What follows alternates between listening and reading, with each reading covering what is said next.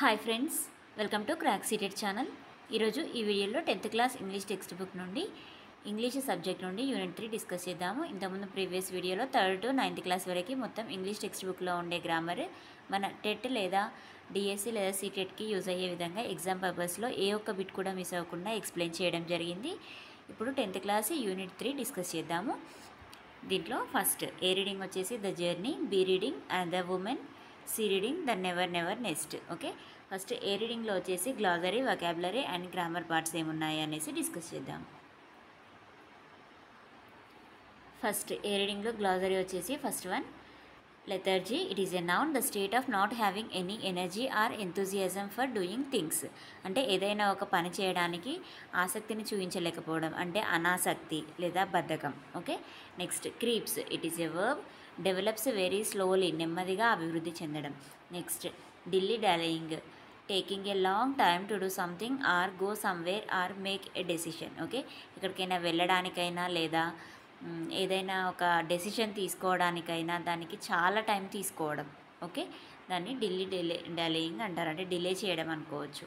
Next షన్. It is a verb to avoid something or somebody. Next డిస్యూడ్. It is a verb to convince somebody not to do something. Okay, ఎవరైనా ఒకరిని ఇది చేయకూడదు అనేసి మనం convince చేయడం. And next plight. It is a noun, difficult and sad situation. Plight అంటే ఏంటి? Sad situation, దుస్థితి. Next guilt. It is a noun, the unhappy feelings caused by knowing that you have done something wrong. Okay, అంటే అపరాధ భావము. Next self consciousness. It is a noun, feelings of nervousness about what other people think of you. Okay, అంటే ఇతరులు మన గురించి ఏమనుకుంటున్నారో అనేసి నర్వస్గా feel అవ్వడం, దాన్ని సెల్ఫ్ కాన్షియస్నెస్ అంటారు. Next contentment. It is a noun, A feeling of happiness are satisfaction. Next very. It is an adjective, very tired. Okay, అలసిపోవడం. Next comprehension. And next one vocabulary. Look at these words from the story. Newly వెడ్ wife, ఇక్కడ చూడండి, గమనించండి. Newly వెడ్ wife, bus stop, four head. దీంట్లో ఇవి 3 different words, అవన్నీ కలిపి ఒక మీనింగ్ఫుల్ వర్డ్ లాగా చేంజ్ అయ్యాయి, అంటే కంబైన్ చేశారు. బట్టి వీటిని ఏమంటారు? కాంపౌండ్ వర్డ్స్ అంటారు. ఓకే, మనం కలొకేషన్స్ గురించి, కాంపౌండ్ వర్డ్స్ గురించి ఇంతకుముందు అంటే 6th క్లాస్ నుండి నేర్చుకుంటున్నాం దాదాపుగా. ఓకే, ఈ కాంపౌండ్ వర్డ్స్లో టైప్స్ ఏమేంటి అనేసి మనకు ఈ 10th క్లాస్లో మనకి ఇవ్వడం జరిగింది. ఓకే, ఇక్కడ న్యూలీ వెడ్ వైఫ్, ఈ డిఫరెంట్ వర్డ్స్ని న్యూలీ వెడ్ వైఫ్ ఈ వర్డ్స్ని హైఫన్తో సపరేట్ చేసి కంబైన్ చేయడం జరిగింది, అంటే హైఫనేటెడ్ కాంపౌండ్ వర్డ్ ఇది. Okay, హైఫనేటెడ్ compound word. And next bus stop. Bus ఒకటి డిఫరెంట్ వర్డ్, స్టాప్ ఒకటి డిఫరెంట్ వర్డ్, అవి రెండు కంబైన్ చేయబడ్డాయి, అంటే ఒక మీనింగ్ఫుల్ వర్డ్ లాగా ఫామ్ అయ్యాయి. కానీ వీటిని విడివిడిగా కూడా చదువుకోవచ్చు. బస్ స్టాప్ అంటే ఈ రెండింటి మధ్యలో మన స్ట్రక్చర్ చూడండి, గ్యాప్ ఉంది కదా. ఓకే, అదేంటి? వాటిని ఏమంటారు అంటే రిటర్న్ ఓపెన్ అంటారు. దీన్ని ఏమంటారు? రిటర్న్ ఓపెన్ వర్డ్స్ లేదా సపరేట్ వర్డ్స్ అంటారు. ఓకే, నెక్స్ట్ థర్డ్ టైప్ ఏంటి? రిటర్న్ సాలిడ్, అంటే కలిపి రాయడం. ఇవి సపరేట్గా రాశారు, ఇవి క్లోజ్డ్ టైప్. ఓకే, మొత్తం 3 డిఫరెంట్ టైప్స్ ఉంటాయి. అవి ఏంటో చూద్దాం. ఇప్పుడు చూసాం కదా, హైఫనేటెడ్ కాంపౌండ్ వర్డ్స్ ఒకటి, నెక్స్ట్ క్లోజ్డ్ ఒకటి, ఇదేంటి? ఓపెన్. ఓకే, ఓపెన్ లేదా సపరేటెడ్ వర్డ్స్. అండ్ నెక్స్ట్ ఇది క్లోజ్డ్ కాంపౌండ్ వర్డ్స్. ఓకే, ఇక్కడ ఏమి ఇచ్చారో చూద్దాము. They are all compound words. A compound word is A union of 2 or more words to convey A specific idea or special meaning that is not as clearly are quickly conveyed by separated words. అంటే మనం ఏదైనా ఒక సమాచారాన్ని మనం తొందరగా convey చేయడానికి ఏదైనా ఒక వర్డ్తో మనము ఈజీగా దాన్ని ఇతరులకు అర్థమయ్యేలా చెప్పడానికి వీటిని యూజ్ చేస్తారు. As shown above, compound words may be హైఫనేటెడ్, return open, next are return solid. The use of compounding in English is an evolving process, and as expressions become more popular or adopt special meanings, they follow a gradual evolution from 2 or more separated or hyphenated words to single words. Okay, మనం దీంట్లో 3 types చూసాము. First one hyphenated compounds, second one closed compounds, next third one ఏంటి? Open compounds. Okay, ఇప్పుడు చూద్దాము. ఇక్కడ 3 columns ఇచ్చారు. వాటిలలో the words in the first కాలం ఇవి. Okay, first column are called open compounds. ఇవేంటి? ఓపెన్ అంటే రిటెన్ సపరేట్లీ కాబట్టి ఓపెన్ కాంపౌండ్స్. ఇవేంటి? సెకండ్ కాలంలో ఏంటి? హైఫనేటెడ్ అంటే హైఫన్ ఉంది. అండ్ నెక్స్ట్ ఇవేంటి? రిటెన్ సాలిడ్ అంటే closed compounds. హైఫనేటెడ్ compounds, closed compounds, open compounds. Okay, సపరేట్గా ఉంటే ఓపెన్, దగ్గరికి అంటే కలిపి రాస్తే క్లోజ్డ్, హైఫన్ ఉంటే హైఫనేటెడ్. సింపుల్.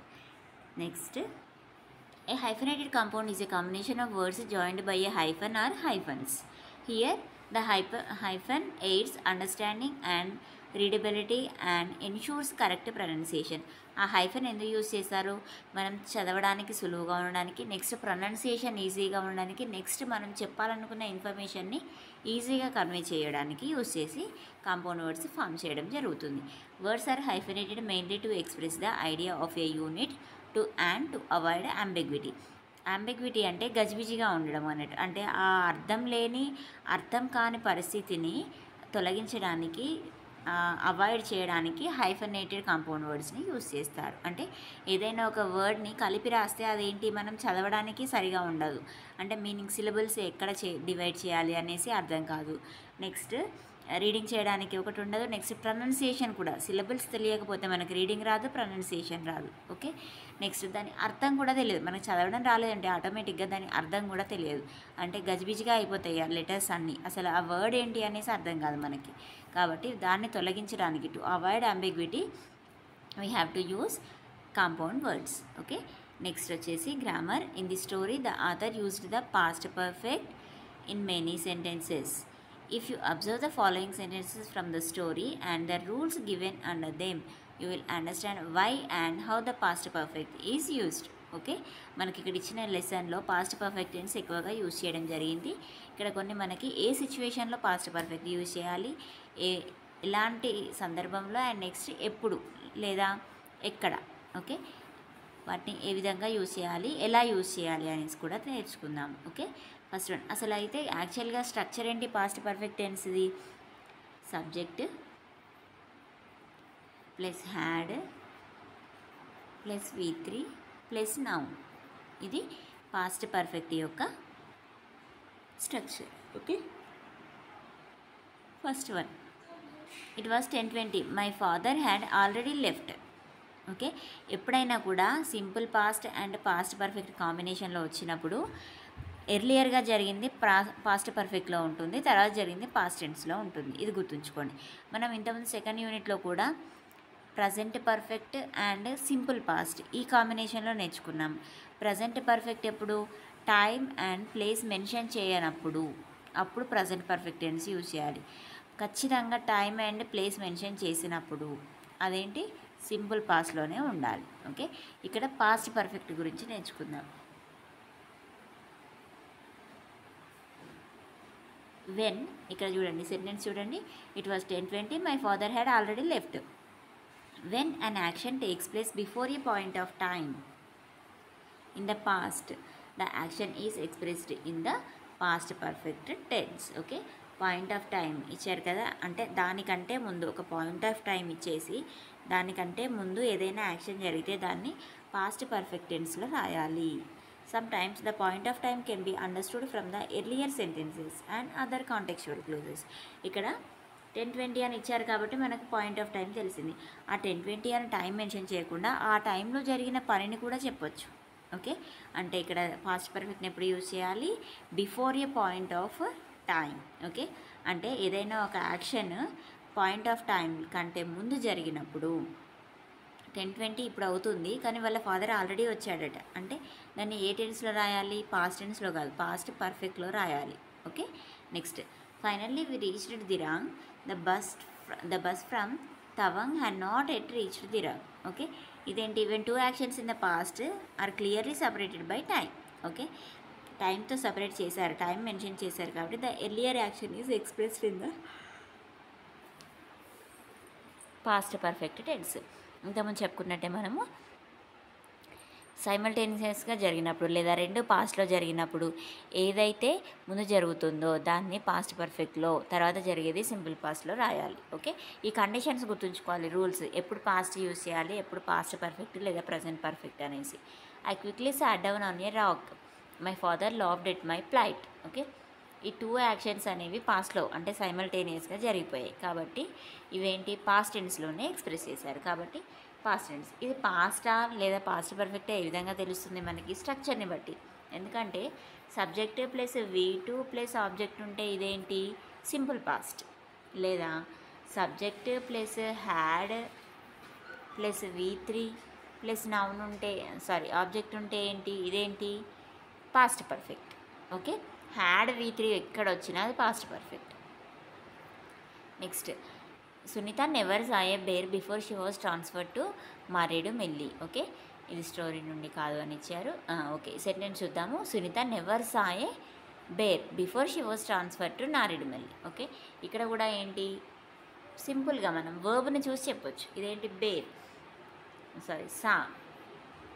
సా సీన్. ఓకే, V2 వచ్చింది కాబట్టి ఇదేంటి simple past. Okay, next, Sindhu closed the doors because she heard loud noises from out side. ఇది కూడా సింపుల్ పాస్ట్ ఎందుకంటే క్లోజ్డ్ అని వచ్చింది కాబట్టి. Next, I never met him after I left India. Met, left ఇవి రెండు సింపుల్ పాస్ట్ ఎందుకంటే V2 కాబట్టి. ఇవన్నీ సింపుల్ పాస్ట్ టెన్స్లో ఉన్నాయి. ఎందుకు అంటే when the time relation is unambiguous by the use of before, after, because. Okay, before, after, because the simple past is used to refer both the past actions. Okay, before, after, because వచ్చినప్పుడు అవి simple పాస్ట్లో రాయాలి. Okay, next ఎన్ని చూసాం మనం 4 conditions. First one ఏంటి, ఏదైతే ఎర్లీగా పాయింట్ ఆఫ్ టైం కంటే ముందు జరిగి ఉంటుందో దాన్ని పాస్ట్ పర్ఫెక్ట్లో రాయాలి. అండ్ నెక్స్ట్, రెండు సపరేటెడ్గా టైంతో సపరేట్ చేయబడి ఉన్నప్పుడు ముందు జరిగిందేమో పాస్ట్ పర్ఫెక్ట్లో, తర్వాత జరిగింది మాత్రం సింపుల్ పాస్ట్లో. అండ్ నెక్స్ట్ వన్ ఏంటి, సైమల్టేనియస్గా జరిగినప్పుడు అవి రెండు past టెన్స్లోనే. Okay, next before, after, because ఇవి వచ్చినప్పుడు కూడా పాస్ట్ టెన్స్లోనే రాస్తారు. Identify the tense and give reasons for the tense used. ఇక్కడ కొన్ని సెంటెన్సెస్ ఇచ్చారు, ఇవి ఏ టెన్స్లో ఉన్నాయి ఎందుకు అనేసి రాయమన్నారు. ఓకే, ఇది మీరు ఒకసారి ట్రై చేయండి, నేను చెప్తాను. ఇక్కడ సింపుల్గా వర్బ్ ఫామ్ చూడండి, వర్బ్ ఫామ్ చూస్తే అది ఏ టెన్స్లో ఉందో ఈజీగా అర్థమైపోతుంది. హ్యాడ్ కమ్ అని ఇచ్చారు, హ్యాడ్ ప్లస్ V3 వచ్చింది కాబట్టి ఇది past perfect tense. Okay, next flu, next realised, ఇది ఓన్లీ V2 కాబట్టి ఇది సింపుల్ పాస్ట్. ఈ విధంగా ఇవన్నీ ట్రై చేయండి. హ్యాడ్ ప్లస్ V3 ఎక్కడ వస్తే అది పాస్ట్ పర్ఫెక్ట్, ఓన్లీ V2 అంటే వర్బ్ 2 ఫామ్ మాత్రమే వస్తే అది మాత్రము సింపుల్ పాస్ట్. ఓకే, ఈ సెంటెన్సెస్ ఒకసారి ట్రై చేయండి, ఈజీ అవి. Next one writing and next one study skills. Study స్కిల్స్లో మనకి మల్టిపుల్ ఇంటెలిజెన్స్ థియరీ ఉంది కదా పెడగాజీలో, దాంట్లో నుండి కొన్ని ఇచ్చారు. అంటే మనం టెక్స్ట్ బుక్ చదివితే పెడగాజీ కూడా చాలా వరకు కవర్ అయిపోతుంది. విజువల్ అండ్ స్పేషియల్ ఇంటెలిజెన్స్, దీన్ని ప్రాదేశిక ప్రజ్ఞ, శాబ్దిక మరియు ప్రాదేశిక ప్రజ్ఞ అంటారు కదా. ఓకే, దీంట్లో ఎవరికి ఈ ఇంటెలిజెన్స్ ఉందంటారు, విజువల్ అండ్ స్పేషియల్ ఇంటెలిజెన్స్ ఉన్న వారిని ఏ విధంగా గుర్తించవచ్చు, వాళ్ళు నావిగేటర్ అయి ఉండాలి, లేదా sculptor, artist, inventor, architect, interior designer, next mechanic, engineer, వీళ్ళందరిలో ఉండే ప్రజ్ఞ ఏంటి, visual and intelligence, spatial intelligence. Next verbal are linguistic. Okay, భాషా ప్రజ్ఞ. ఓకే, దీంట్లో poet, journalist, writer, teacher, lawyer, politician, translator. Okay, వీళ్ళకి ఏ ప్రజ్ఞ ఉంటుందంటే verbal are linguistic intelligence. Next mathematical are logical intelligence, ఇది easy, scientist, engineer, computer programmer, researcher, accountant, mathematician, వీటిలలో ప్రజ్ఞ కలిగిన వారు మాత్రం, ఈ ప్రొఫెషన్స్లో ఉన్నవారికి ఆ ప్రజ్ఞ ఉంటుంది. Okay, and next one bodily కెనెస్థెటిక్ intelligence, అంటే స్పోర్ట్స్, ఈ విధంగా dancer, athlete, physical education teacher, actor, fire fighter, crafts person, ఈ విధంగా and next one musical intelligence అంటే musician, disc Jackie, singer, composer. Next interpersonal intelligence. Interpersonal అంటే ఒక వ్యక్తిలో కాకుండా ఒకరికి ఇంకొకరికి మధ్యలో అన్నట్టు. ఓకే, అంటే వాళ్ళిద్దరి మధ్యలో సత్సంబంధాలను పెంపొందింపగలిగే ప్రజ్ఞ. ఓకే, అంటే councillor, sales person, politician, business person, teacher, ఈ విధంగా. ఓకే, ఇది English pedagogy. And next one B reading another women. దీంట్లో వచ్చేసి మన glossary methi. It is a noun ఫెనోగ్రీక్ అంటే మెంతులు. White radish, white and round are finger shaped vegetable. Radish తెలుసు కదా. Next extravagance. It is a noun spending more than necessary in an uncontrolled way. Okay, అంటే అవసరమైన దానికంటే ఎక్కువగా ఖర్చు పెట్టడం. And next one C reading వచ్చేసి ద నెవర్ నెస్ట్. దీంట్లో glossary first one villa, small house standing in its own garden. Okay, గార్డెన్తో కలిపిన మొత్తం ఫుల్ హౌస్ని విల్లాస్ అంటారు. And next Qazi, it is N adjective warm and comfortable. Next streak, L high loud cry, గట్టిగా ఏడవడము. Next exclaim, speak with strong feelings అంటే మొరపెట్టుకోవడం అన్నట్టు. Okay, వాళ్ళకున్న నమ్మకాలతో ఒక విషయం మీద ఉన్న అతి నమ్మకంతో దాని గురించి ఎక్స్క్లెయిమ్ చేయడం, మొరపెట్టుకోవడం. Next థింగమ్మి, it is a noun a word used in spoken English. ఈ వర్డ్ని స్పోకెన్ ఇంగ్లీష్లో యూజ్ చేస్తారు when the name of an object has been ఫర్గెటెన్. ఏదైనా ఒక వస్తువు యొక్క పేరుని మర్చిపోయినప్పుడు దీన్ని థింగమ్మి అని యూజ్ చేస్తారు. Next Tatar, it is now an irritable hard to cope with person. Next irritable అంటే విసిగించుకునే విధంగా, అంటే hard to cope with person. Cope అంటే మింగిల్ అయిపోవడం. ఓకే, ఎవరితో అయినా కూడా కలిసిపోవడం చాలా కష్టం అవుతుందండి, దాన్ని టాటర్ అంటారు. నెక్స్ట్ ఫ్యూ, ఇది ఇంటర్జంక్షన్ ఎక్స్ప్రెషన్ ఆఫ్ టైర్డ్నెస్. ఫ్యూ అంటే మన అలసిపోయిన అలసత్వాన్ని ప్రదర్శించే ఒక expression. Shock of relief, shock are relief. Shock కావచ్చు, అలసిపోవడం కావచ్చు, రిలీఫ్ని కావచ్చు ఎక్స్ప్రెస్ చేయడానికి ఫ్యూ అంటారు. Okay, next one project work. దీంతో థర్డ్ యూనిట్ కంప్లీట్ అయిపోయింది.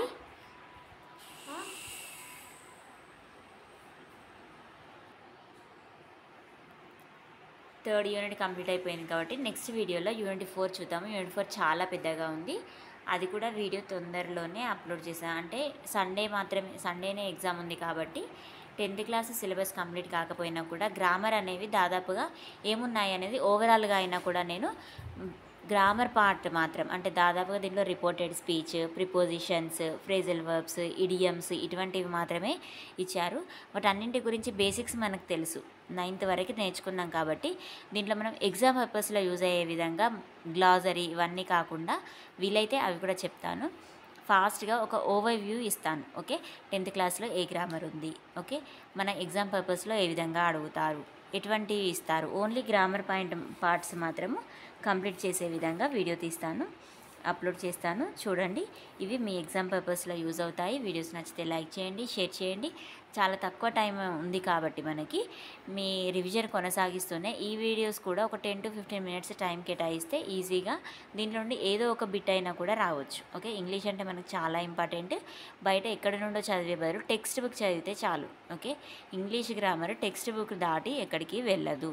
దాదాపుగా అన్నీ కవర్ చేశారు. 10th క్లాస్లో కూడా గ్రామర్ పాయింట్స్ ఏమి ఇచ్చారు అనేసి ఒకసారి మొత్తం చూసి నేను ఓవరాల్గా ఏమేమి ఉన్నాయి అనేసి ఎక్స్ప్లెయిన్ చేస్తాను. ఓకే, యూనిట్ వైజ్గా కాకుండా ఒక్కసారిగా కొన్ని పార్ట్స్ లాగా డివైడ్ చేసేసి ఈ 3 daysలో కంప్లీట్ అయ్యే విధంగా వీడియోస్ అప్లోడ్ చేస్తాను. Okay, thank you for watching the videos and thank you for supporting the channel.